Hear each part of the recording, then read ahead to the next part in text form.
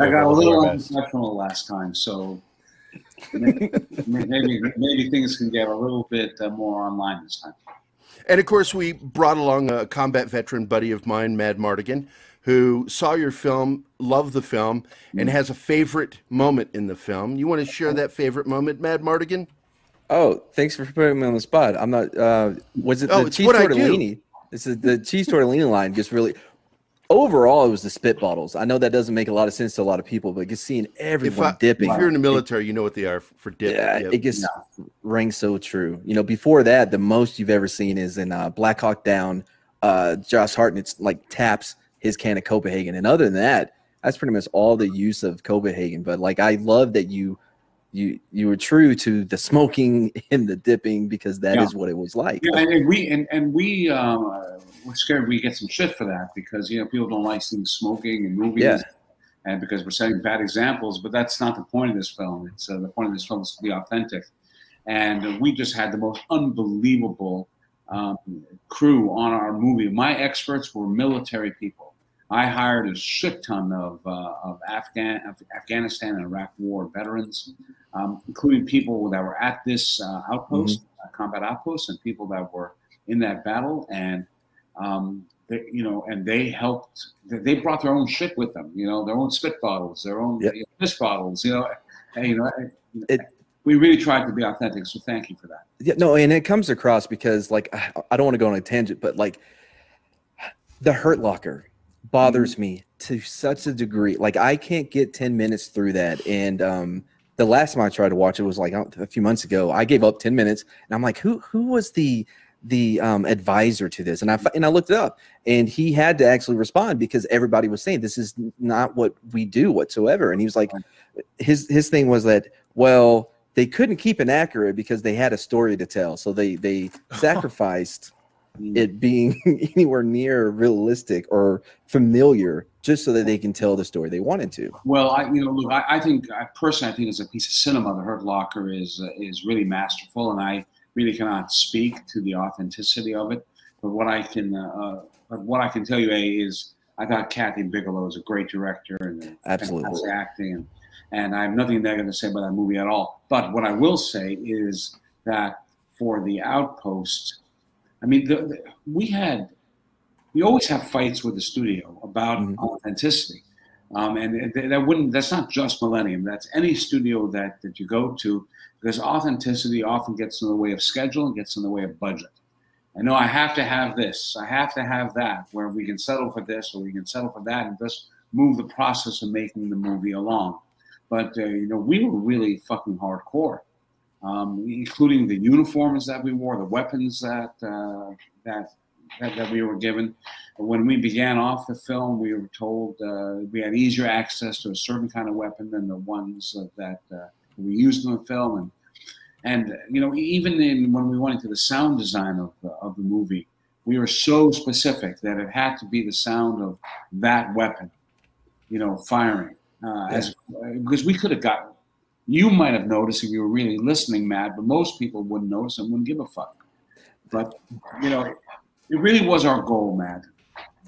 Well, you knocked it out of the park. Like the 240 Bravo, every gun sounded just the way it's supposed to. Seemed like nobody wanted to keep their Kevlar on their head sometimes. Yeah. Well, we had, I'll tell you that, just to give them a shout out, that the two military experts that we had that were in charge of it were a guy named Jericho Denman and a guy named Ray Mendoza, who are like just brilliant at this. And they were super hardcore on our ass about this. And they're scary dudes, so we listened, but then we actually had people that were in the battle that were not going to tolerate anything that was inauthentic. What we're really going for, Matt, and the reason why I think the movie was so successful in terms of the amount of people that saw it, is I think we had a shit ton of vets who saw the film and then got their families, their girlfriends, their kids, their parents, and said, this is what it was. Because they don't want to talk about it, but we'll show you. This is what it was. Yeah, and sure. I think that helped us a great deal. And I'm a veteran myself, as you know.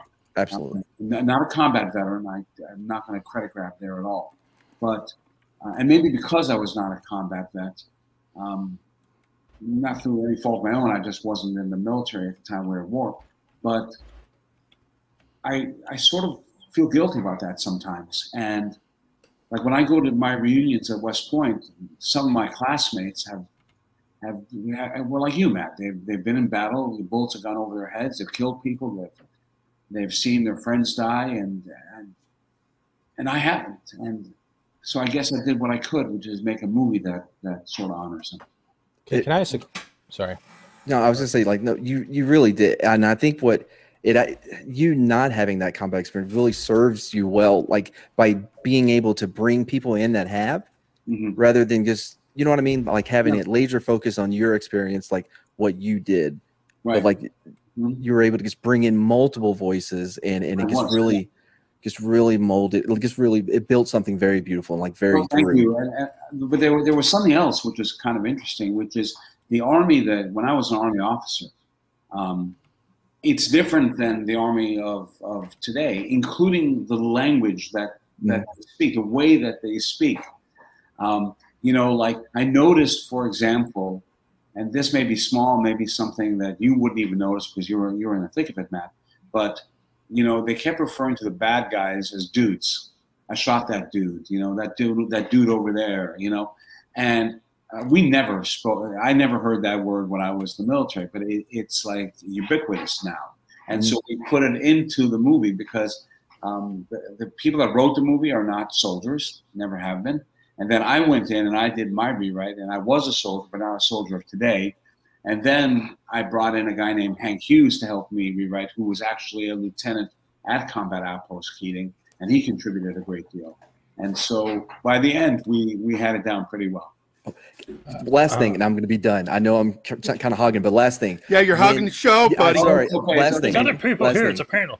Last thing. Look, at the very beginning when they walk into the barracks, right, and one of them goes "Hua," and then the guy's like, "Yeah, we go Hua," like, and actually, like, perfect because we hated it when people said it. So when you're in permanent party, nobody does that. No. Yeah, well, you see, when I was in the Army, we all did that. You know, you know, and, they want us to. We just they wanted it, and we're like, no.